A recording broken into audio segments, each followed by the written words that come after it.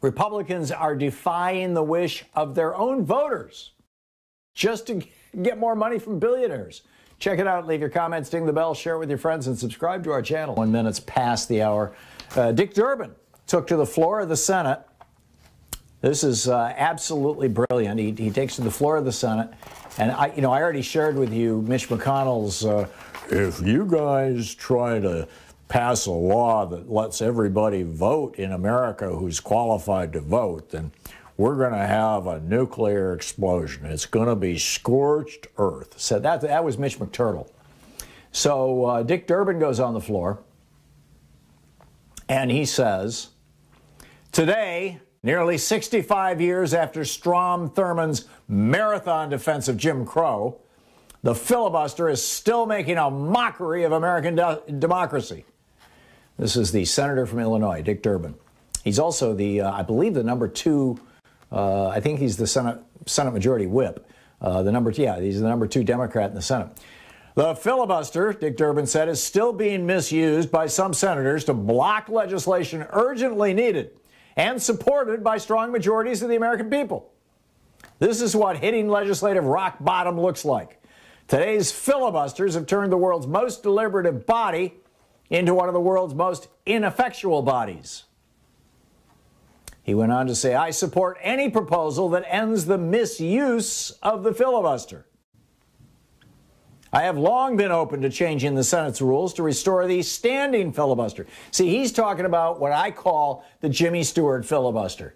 If you want to speak, if you want the American people to hear your opinion on a piece of legislation, if Mitch McConnell wants to get up there and talk about why it's so important that we privatize Medicare, or why it's so important that we let the oil companies continue to pump poison into the air, great, let him speak.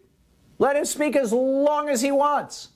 But when he runs out of steam and finally sits down, have the damn vote.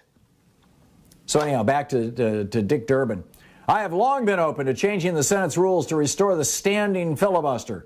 If a senator insists on blocking the will of the Senate, they should have to pay some minimal price of being present. No more phoning it in. I mean, this is how it works right now, right? H.R. 1, the For the People Act, that guarantees voting rights in America and restores some parts of the Voting Rights Act that the Republicans are totally opposed to. Freedom Works, the Koch networks, kind of house organ, they're calling it the Gag Act. It's going to gag the billionaires. The billionaires are going to be worried that protesters will show up at their home because they're going to have to reveal who they're giving money to. Oh my God, right? This is how bad it is. So they're all flipped out about this. And so if the For the People Act, H.R. 1, is presented in the Senate, say well, it could be any senator, actually, brings it, I mean, Schumer, obviously, but, drops it on the Senate floor, and a Republican wants to stop it dead in its tracks, literally, Ted Cruz can say, or Marco Rubio can say to his #1 aide, please call the aide for Senator Schumer and tell them that I object. Or he can just send an email. I object to H.R. 1. And boom, all of a sudden Schumer has to come up with 60 votes, which is impossible because the Republicans are obstructing absolutely everything, including your $1,400 check. They tried to stop that. Your $300 unemployment benefit, they tried to stop that. Aides going to towns and counties so that they can keep their fire departments working and their police departments and their public schools. They tried to block that.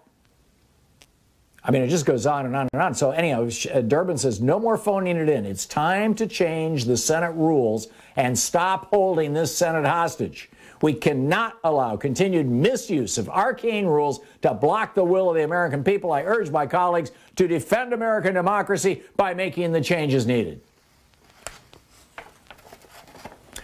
4 years ago, 31 Senate Democrats signed on to a bipartisan letter urging Senate leadership to preserve the filibuster. So just 4 years ago, you had 31. But of course, 4 years ago, the Democrats were in the minority. Now they're in the majority. You see how these things work. But the fact of the matter is that the Democrats in the United States Senate represent 41.5 million more Americans than do the Republicans in the Senate. And that number is going to continue to grow, by the way. So here we have a group of Republicans who are in the minority in the Senate and represent 41 million fewer Americans than the Democrats do, who are preventing legislation from passing that is appreciated, liked, wanted, fill in your blank, whatever adjective you want to use, or is that a verb, whatever, by the majority of Americans. They are defying the will of the majority of us. 70% of Republicans wanted the $1,400 checks. All of the Republican senators voted against it. They are defying their own people because they want to keep taking money from lobbyists and billionaires. You get this? It's time to end the filibuster. And it's time to end the privatization of Social Security. Phone number for the Congressional Switchboard, 202-224-3121.